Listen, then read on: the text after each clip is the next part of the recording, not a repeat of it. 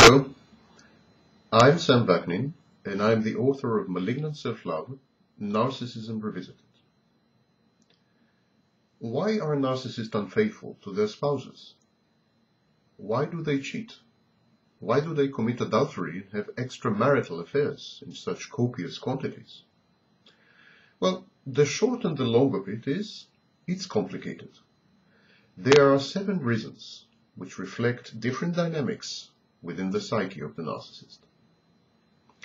The first reason is, of course, the quest for narcissistic supply.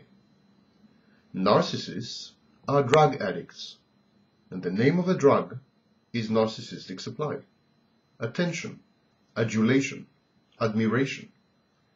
Narcissists require this input from their human environment in order to regulate their unstable sense of self-worth, in order to restore a modicum of self-esteem, and in order to build self-confidence. But unfortunately, narcissistic supply is a temporary remedy, not a permanent one. The narcissist needs time and again to elicit narcissistic supply from people around him.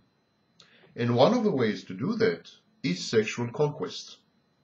Extramarital affairs provide the somatic narcissist with an endless supply of narcissistic supply.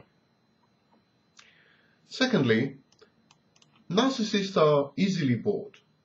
They have a low threshold of boredom. They have a low tolerance for boredom. Sexual dalliances alleviate this nagging and frustrating ennui. They inject color and interest into the narcissist's otherwise monotonous life.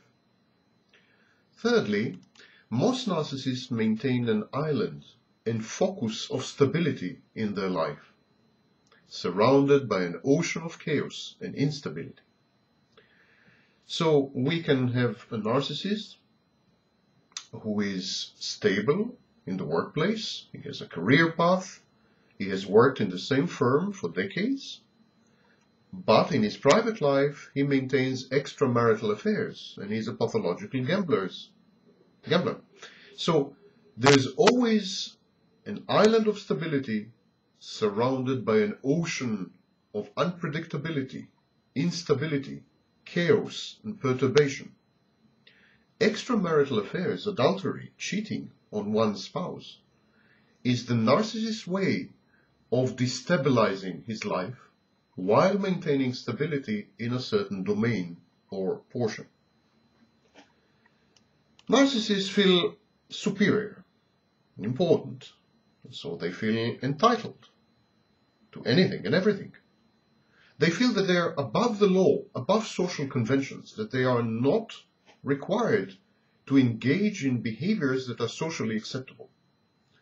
They reject emotionally and vehemently and resent all limitations and conditions placed upon them.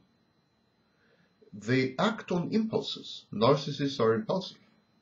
They act on their drives, urges, and desires, and they feel unencumbered by social edicts and conventions. They feel above it all. Marriage, monogamy, childbearing are common activities. They characterize what the narcissist regards as the average person. There is nothing the narcissist hates more than being average. He holds average, common, typical people in contempt and disdain. He doesn't want to be like them. The narcissist feels that he is unique, that he is superior, that he is special, that he is not average, that his behavior is not common. So, being married to the same woman and raising a family with her reduces the narcissist to the lowest common denominator. He therefore regards himself as having been coerced into the relationship. And he regards his roles as husband, provider, father, as kind of non-narcissistic pursuits, as narcissistic injuries. He feels wounded by the need to fulfill these roles.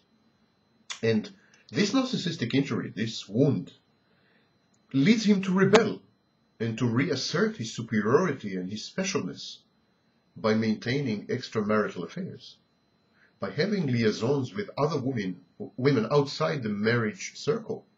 The narcissist says, look at me, I am not common, I am not average. Narcissists are also control freaks. Having a relationship means give and take. A relationship is a train of compromises. But narcissists interpret compromises as loss of control. They feel that marriage to a single woman in a monogamous relationship means having been chained and shackled, having lost control of one's life. And so to reassert control, the narcissist initiates other relationships in which he is the one to dictate the terms of engagement.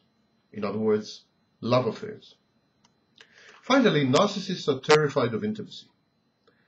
Their behavior is best characterized as what is called approach avoidance repetition complex.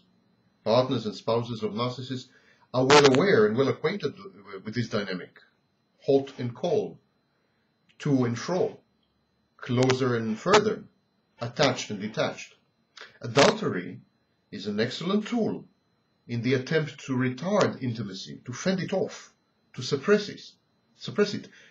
And it is also a less threatening mode of interaction because it's not permanent, it's not subject to rules, it's not subject to expectations. Love affairs, by definition, are less intimate, in the narcissist's eyes and mind at least, than marriage. And so they fit the narcissist perfectly. They provide him with narcissistic supply without making demands on him.